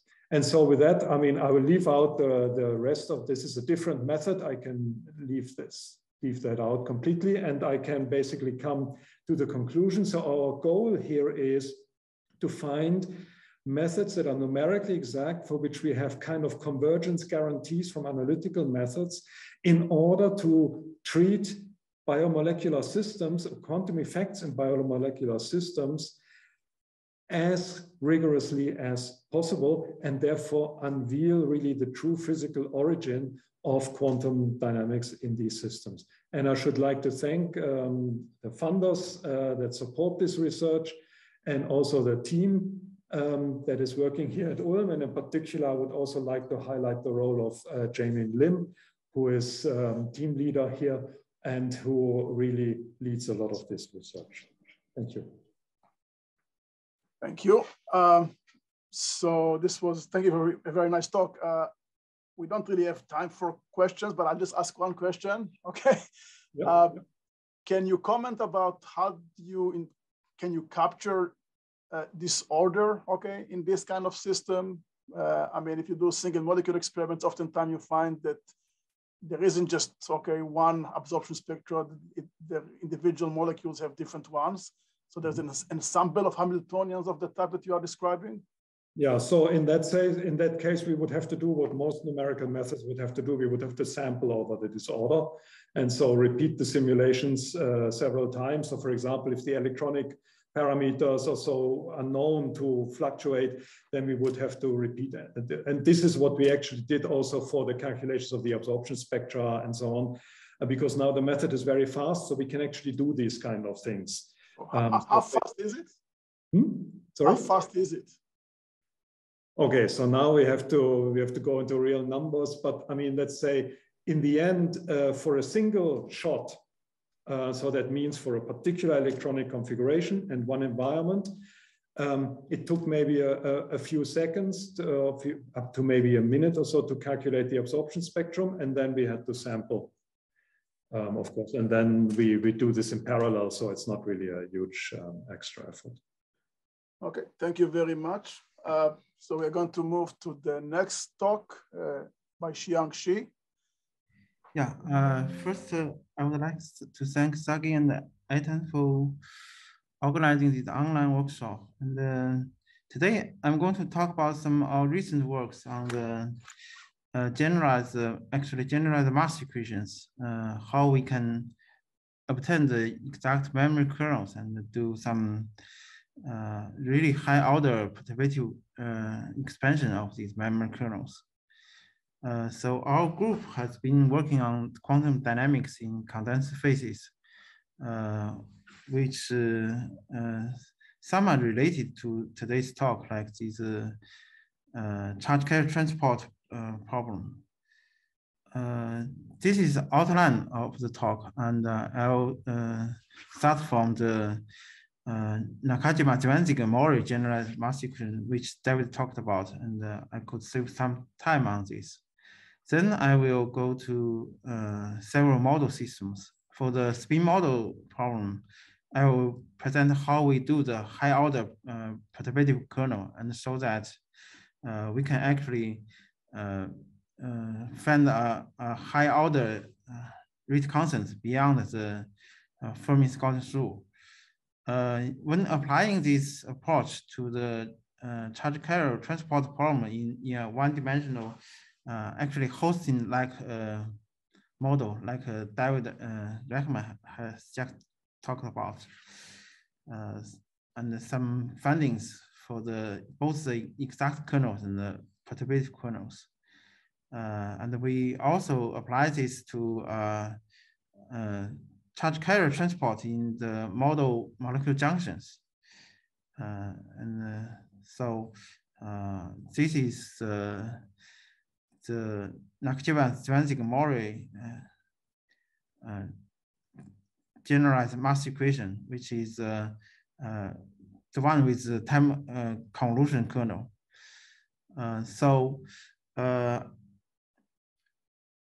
There's the expression for these kernels. So this is the inhomogeneous term.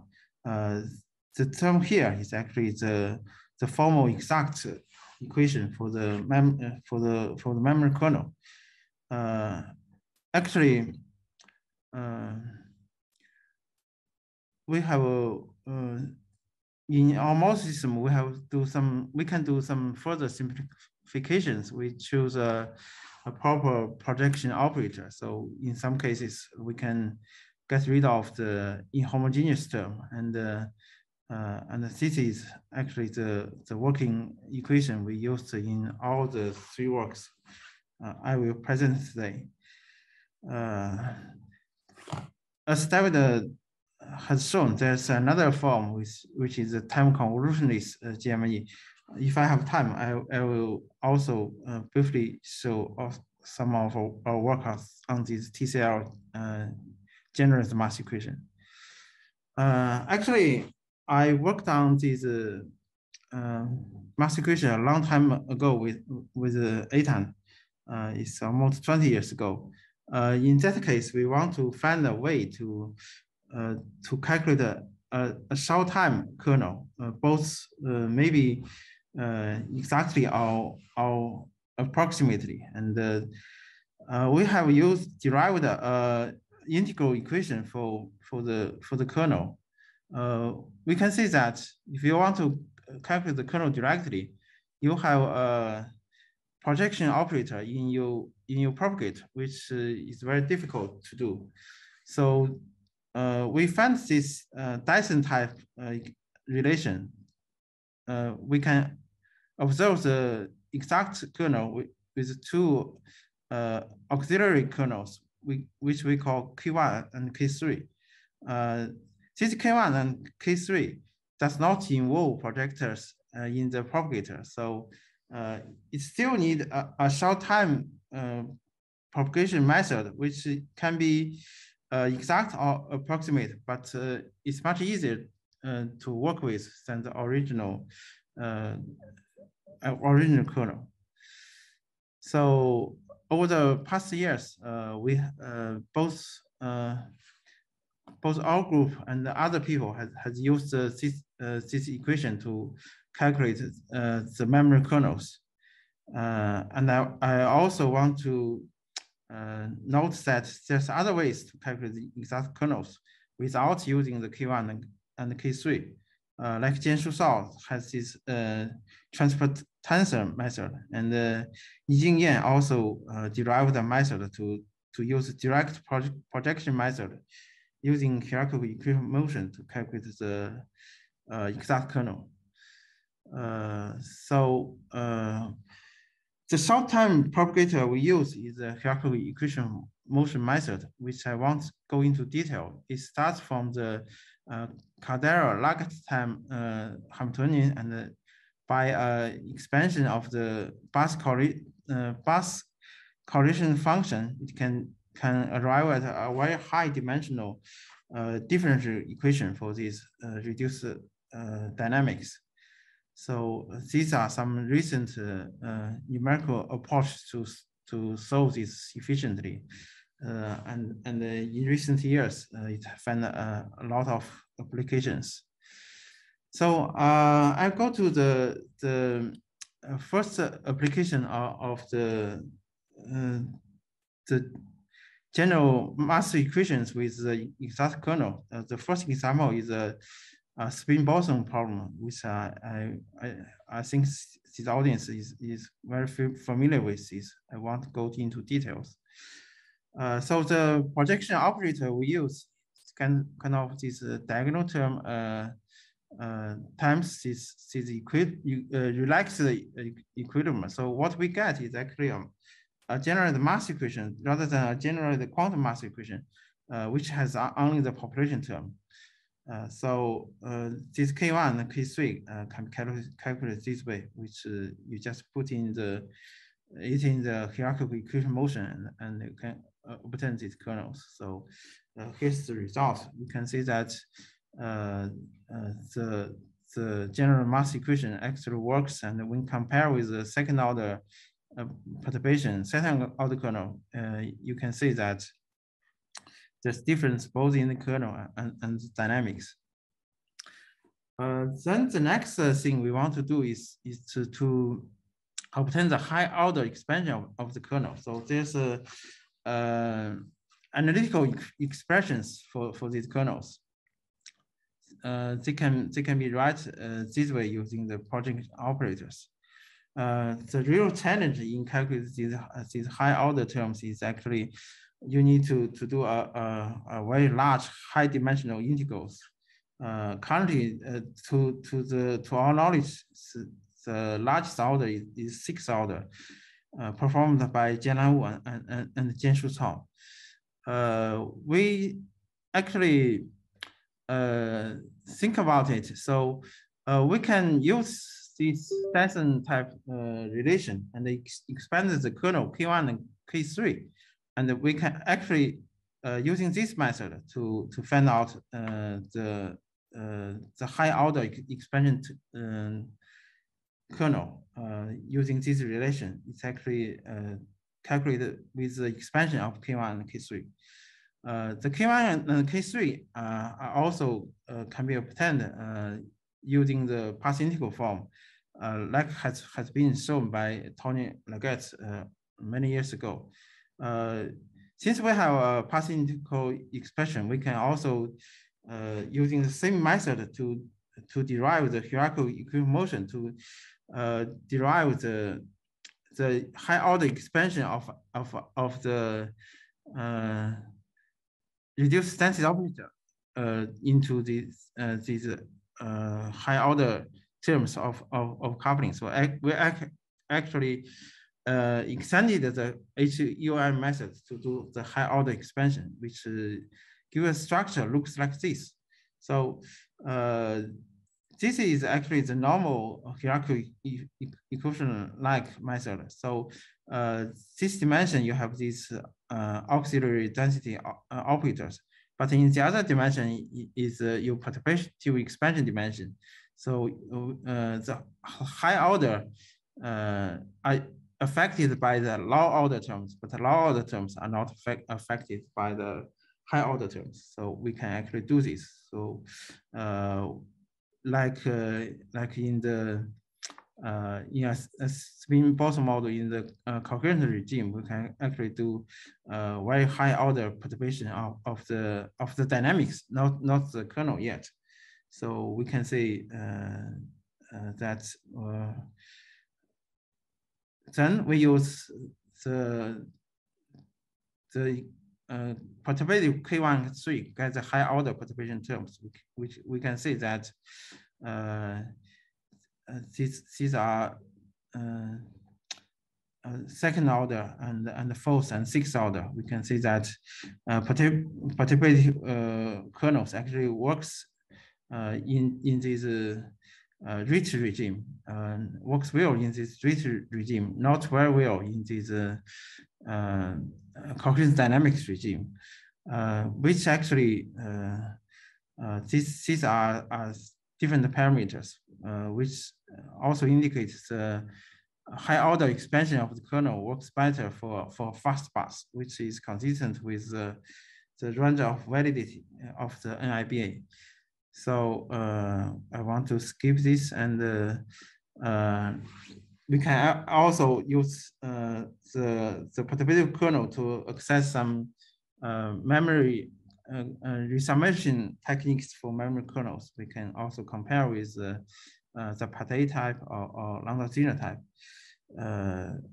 resummation techniques. So this, yeah, we can say that some of them actually works quite well for like high temperature, fast path, and the read dynamics regime, which I won't go into details. And we can actually show that using this high order kernel, we can obtain the high order rate constant. As we know, both the Max rate and the Fermi's golden rule are actually second order perturbation. If we want to go to a high order rate constant, what will be it like? We can see in this figure that the Fermi's golden rule actually overestimates rate constant significantly when the reorganization energy is not very large. So we just take the Markovian approximation in the generalized mass equation to define rate constant. In this way, we can both get the exact rate constant and the high order perturbative rate constant. The results looks like this. So we can say that the second order perturbation overestimates rate constant, and the fourth, you add the fourth order, it underestimates, and you have this oscillatory scenario which actually converges quite slowly. You can also use the Padet approximation and the Lambda-Zeno approximation for the resummation method. We can actually say that these two methods actually works reasonable for faster convergence of the rate constants. In the next application, we use this for the charge carrier transport in a model system. This is of great interest in the field of organic molecular crystals. In this field, people have some long history of arguments whether these charge carrier transports are band-like or hopping-like. Actually, these experiments say both behaviors. For example, in this naphthalene crystal, in some directions, you see the mobility and the temperature obeys a power law. So in this case, it's a typical band transport behavior. But in another direction, you see the almost independence of the mobility with respect to temperature, which is also another indication that in this direction, the transport may be a hopping mechanism. So we use model Hamiltonian. Actually, this one is simplified version of the Hossin-Peirce model. It's actually a Peirce model. It's not a Hossin model. The difference is that the fluctuation is in the this is the Hossin model. Is the fluctuation is in the diagonal term, but the Peirce term actually causes fluctuations in the coupling, in the alpha diagonal term of the tight binding Hamiltonian. We actually worked on either the Peirce and the Hossin. I think previously people had using a different approximation methods to solve this problem. And most of them depends on some kind of second order perturbation. But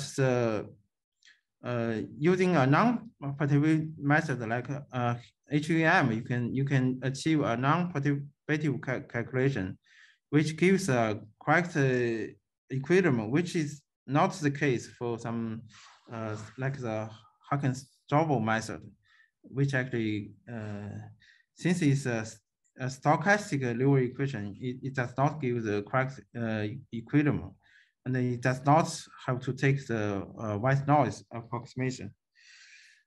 So this is a very early work, is more than 10 years ago. Actually, our simulation has shown that indeed depends on the intermolecular coupling.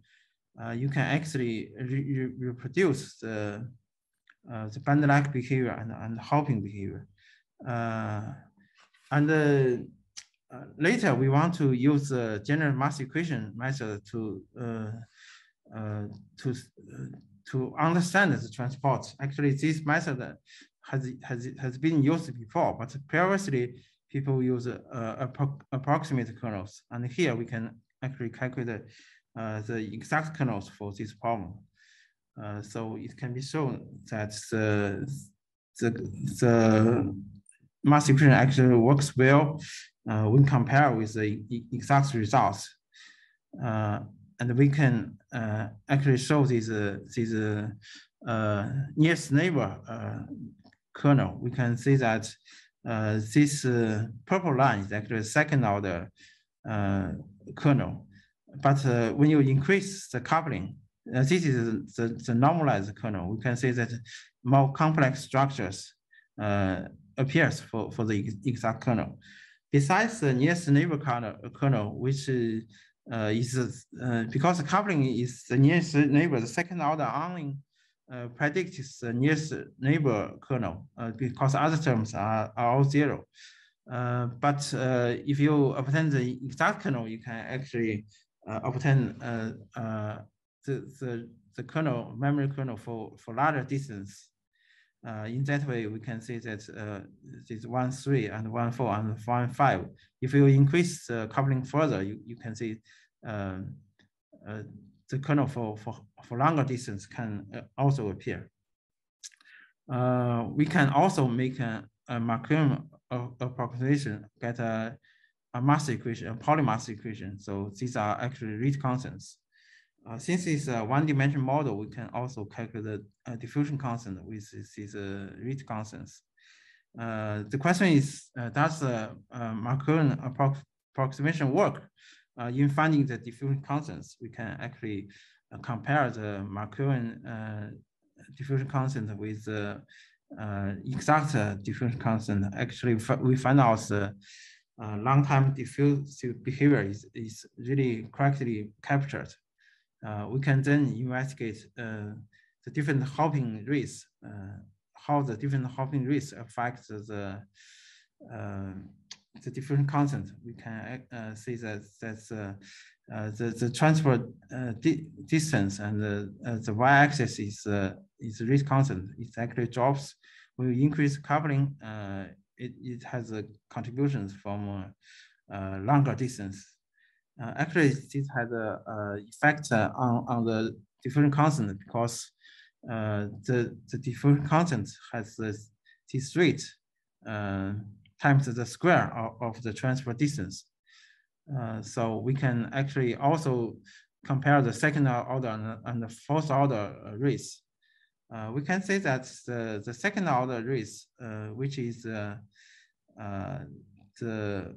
right curve, actually overestimates the real second order, the real nearest neighbor rates.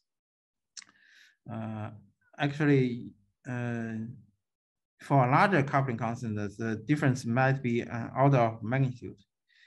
But if you put the fourth order correction, actually the fourth order is negative. So in some case, it improves, but if you increase the coupling further, it actually breaks because you will get a negative rate for your rate constant. But for the next nearest neighbor contribution, the fourth order also actually, this is fourth order, the red curve is fourth order because the second order is zero. So it also overestimates the rate constant. But if you put the whole thing together to get a diffusion constant, you can actually say that although the second order overestimates the rate constant, this black curve is the exact one. The difference is only a factor of 2 or something. It's actually a cancellation of error because the second order overestimates the nearest neighbor, but underestimates the long distance transfer rates. So there's a cancellation error in this formula, which shows that the second order perturbation may not be very bad in calculating the diffusion constants. Then we also investigated the problem of the molecular junctions, the charge carrier transport through the two electrodes, and the molecule is represented by one orbital two spin model, which gives 4 states in the middle. This has been investigated by a lot of people, especially Guy Cohen has derived a current expression for this, because if you apply the mass equation directly, it can only give you the population or the density operator. It does not tell you anything about the current. Cohen and Rabbani actually devised a method to calculate the current there. We use a slightly different operator to calculate the current. I think they use the current operator, where we use the particle number operator in deriving the expression for the current. The difference is that our current is actually a convolution with a new kernel with the population, where what they get is the time derivative of the current, and in our case is the current. How to calculate this new current, we also obtain a similar relation as for the population dynamics, which we call the KN1 and the KN3. Both of them can be calculated in the hierarchical equation method. So this is our working equation. So this is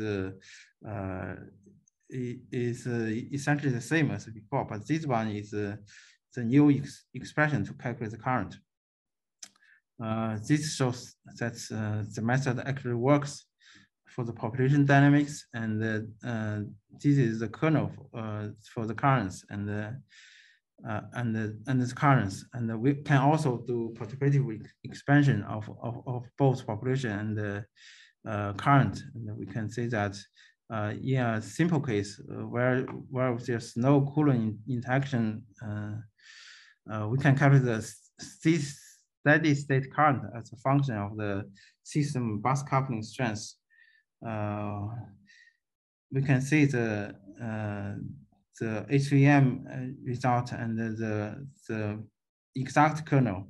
And the perturbative kernel also shows this behavior that it's actually very easy to diverge, as David has shown in his talk. So here's some more details of the expansions, which I won't go into detail. And I should use the final several minutes talking about the time convolutionist generalized mass equation. This is a formal expression for this, but we use a slightly different method, which is we just find the transfer matrix and use its inverse and to get this. So it's actually assumes that this is obtained by this transfer matrix, which starts from different initial conditions and get this.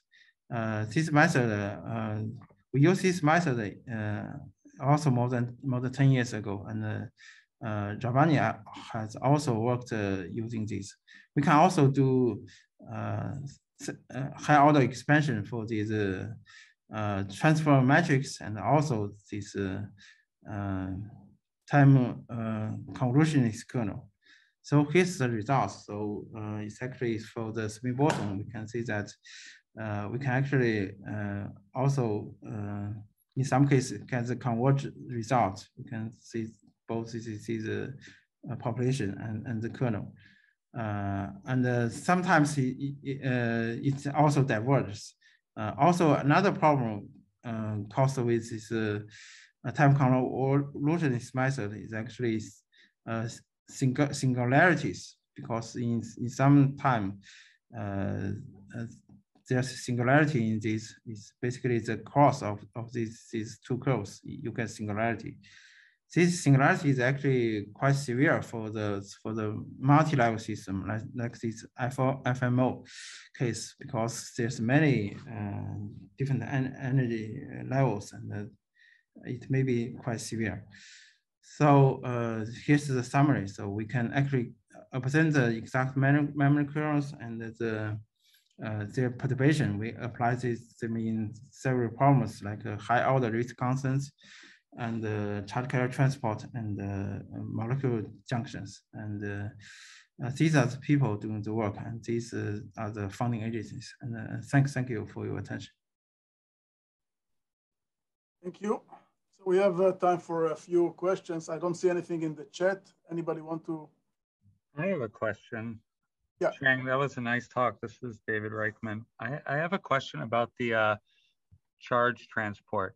So in your talk, you mentioned you can study this in an exact way with both the pyrals and the Holstein coupling together.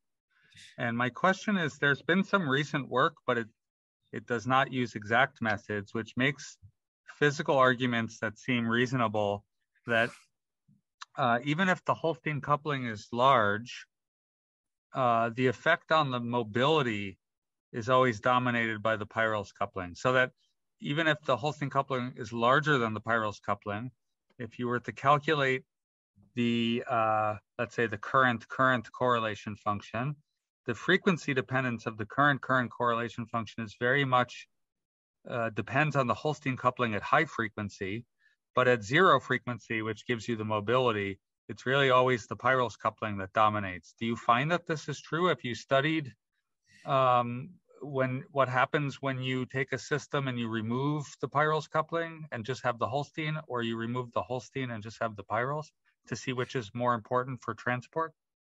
It actually depends on what kind of parameter you use. Actually, I think in these works, they have some assumptions about the different scales of either the. Actually, we haven't do this simultaneously, but this one is actually the pairs. So statistical is pairs case.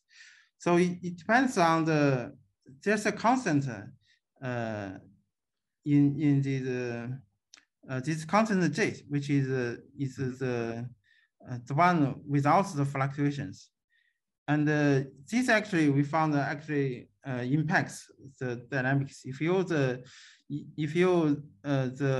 coupling is large, it shows this band-like behavior because your fluctuations actually cause decoherence.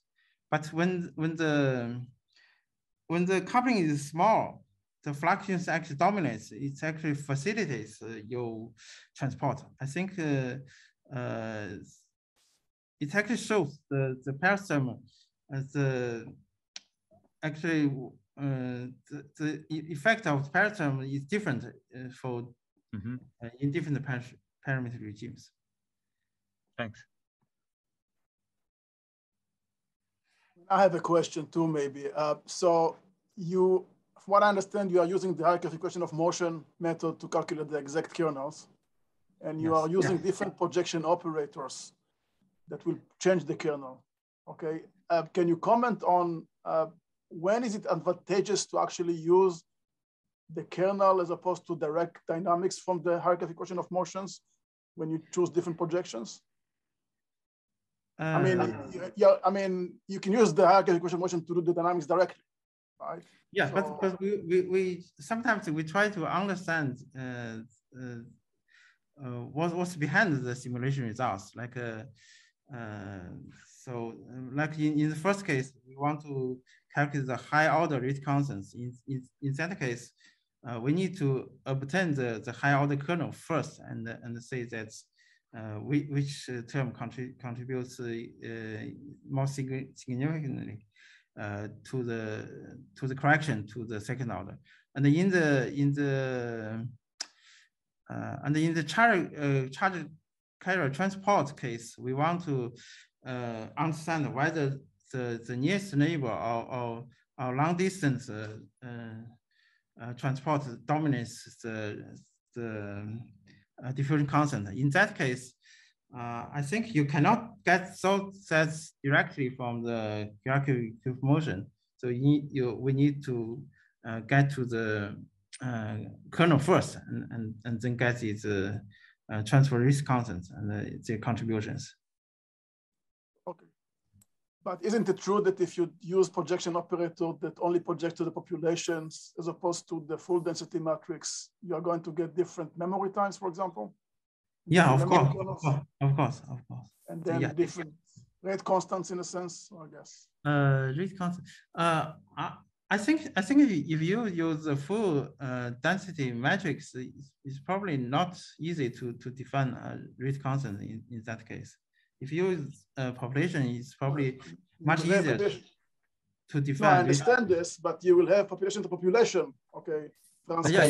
Can I interrupt? It's 12:40. Why don't we conclude the formal workshop? So I'm going to stop recording. Thank you all, and